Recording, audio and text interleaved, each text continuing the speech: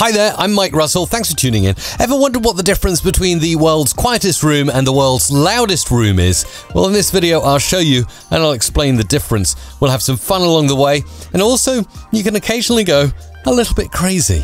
I'm really excited. I'm about to walk into an anechoic chamber, and I think I'm about to have an experience because this room is super silent, no reflections.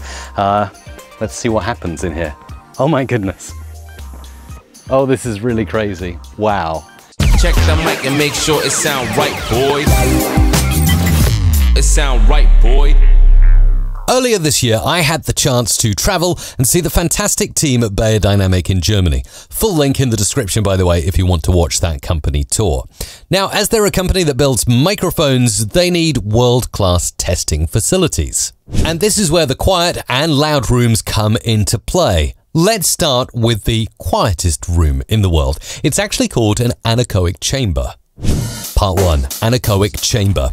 The anechoic chamber is minus 9.4 decibels, the world's quietest room, so quiet you can hear the sound of your stomach, heart, and blood flow. To put that into perspective, the general background noise of an urbanized area like a city varies from 70 to 110 dBA in many places, whereas in rural, countryside areas, the decibel output is typically around 60 dBA. So for a normal person going into this room, the experience can be very disorienting. Sometimes we need a little peace and quiet to stay sane, but it turns out too much peace and quiet can drive you crazy, or even make you hallucinate.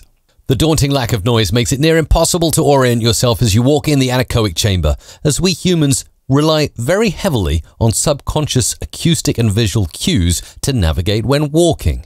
It doesn't help that the whole floor wobbles, as it's suspended on a wire mesh. Other than making some people feel uncomfortable, the room is actually used by companies to test how loud or quiet their products really are. This includes Whirlpool, Maytag, and GE appliances, Medtronic medical devices, 3M audio products, hearing instrument films, automotive switch firms, and door closer companies.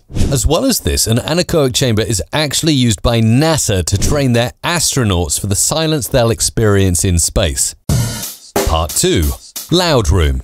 The reverberation room is the opposite of the anechoic chamber, and it's designed so that the reverb is as loud as possible. The shape of the room also allows the reverb to be as diffused in the room as possible. Okay, now you're listening to me in stereo from the reverb room here at Beyerdynamic. Hopefully you can get an impression, particularly if you wear headphones, what exactly this room sounds like.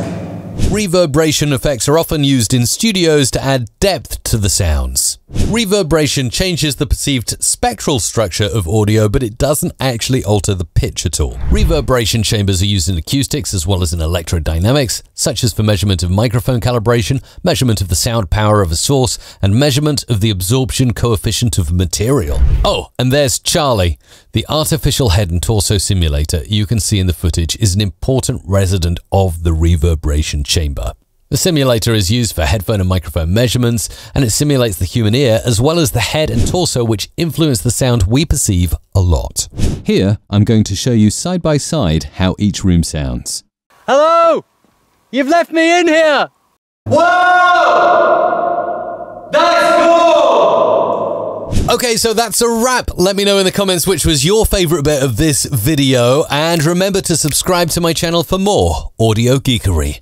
If you've not done so already, check out musicradiocreative.com. This is where my team of 200 plus audio professionals can help you with voiceovers, radio jingles, DJ drops, podcast intros, music, ads, and much, much more. Until the next time, keep calm and produce on, my friends. Thumbs up, subscribe for more. Musicradiocreative.com